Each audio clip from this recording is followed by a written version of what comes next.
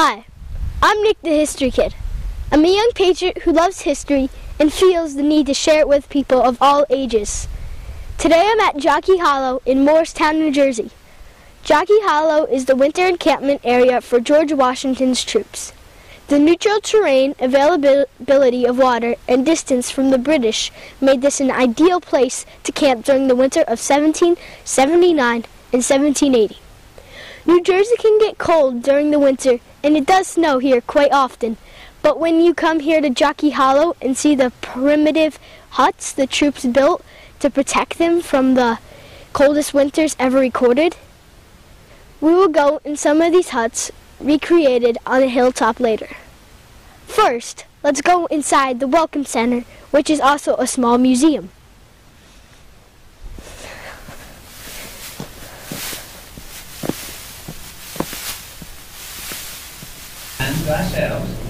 The museum also has a recreation of inside a hut. Maybe cast a few musket balls at the fire. But look around you there. You can see old John Hawkins scratching his name on his powder horn. Some of us is likely to play some marbles and cards. Nobody can't be in the room, but like as not, there'll be a much of wagering every time. On October 17, 1779, the Continental Army encamped for the winter at Jockey Hollow until January 1780. This location was perfect because the elevation of Jockey Hollow was several hundred feet above the British to the east. The mountains also allowed Revolutionary soldiers to spot British movement. Another reason this location was chosen because the surrounding area held citizens sympathetic to the rebel cause. That winter was the cruelest of the war, including the one at Valley Forge 2 years later.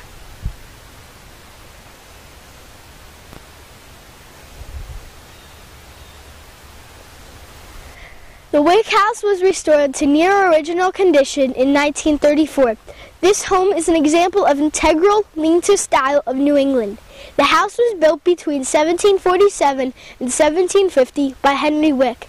Mr. Wick and his family migrated from Long Island. Settlers were attracted to Morris County because of its good farmland, virgin timber, and supply and deposits of iron ore. Henry Wick's main crop was trees, which brought him his wealth.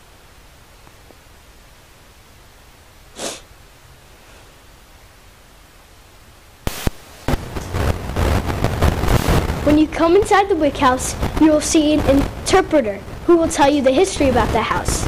You actually feel like you're back in time.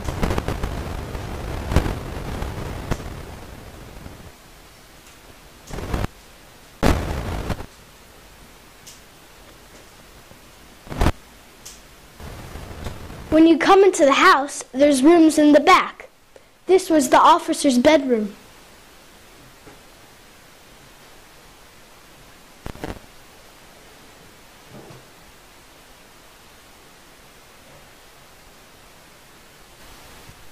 This was the Wick bedroom.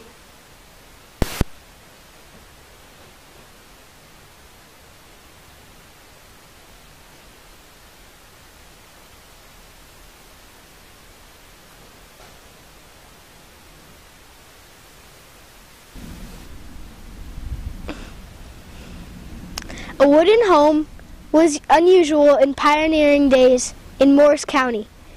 In the northern and eastern counties, stone was common, while brick was the main building material near the Delaware River.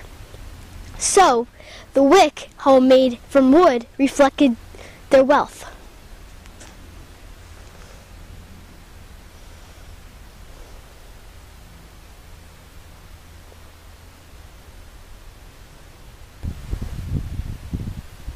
Twelve men often shared one of over 1,000 huts built in Jockey Hollow to house the army. Desertions were commonplace.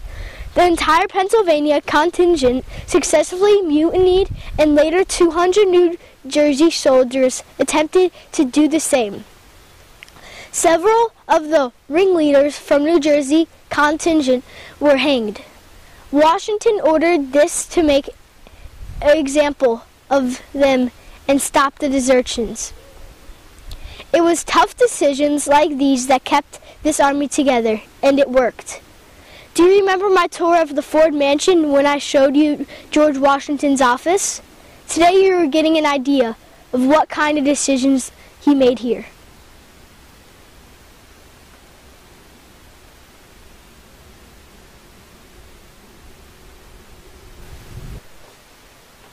The soldiers had to build their own huts, including surrounded trenches for drainage. The huts, made of logs, were 14 by 16 square feet and 6.5 feet high. 12 men often shared one of over 1,000 huts. Inside, we have a fireplace for warmth and cooking. The soldiers also had to make their own furniture, including bunks and tables. The bunks got covered with straw, and each soldier was given one blanket. If I was a young soldier in 1779, I don't know if I could have endured all of this. I can't make a hut or furniture. I don't even see where I could plug in and charge my iPod Touch.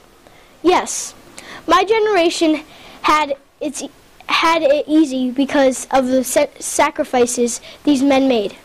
That's why we must learn from our past, our history, and give credit where credit is due. By 1780, soldiers had built about 1,200 huts in Jockey Hollow.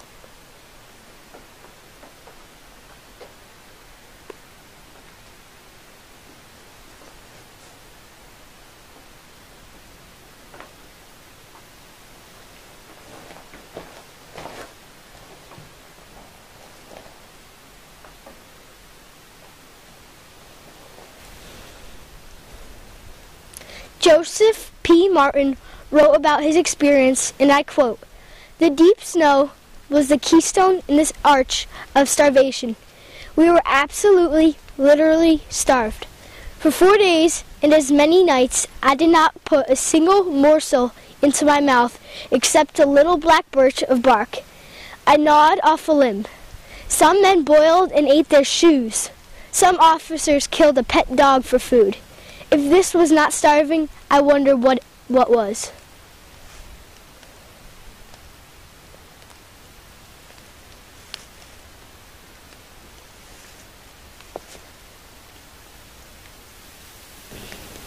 We enjoy living in America because of all the sacrifices that were made here in that period of our history. True patriotism was defined under Washington and is what is missing in America today. The Constitution is the law of the land, and we must defend it, honor it, and live by it. George Washington had a great plan for this country, and who are we to mess it up? I'm Nick the History Kid, and I hope you enjoyed our tour today of Jockey Hollow. Until next time, remember this. New Jersey, from the Revolutionary War to the Jersey Shore, both history and fun awaits you.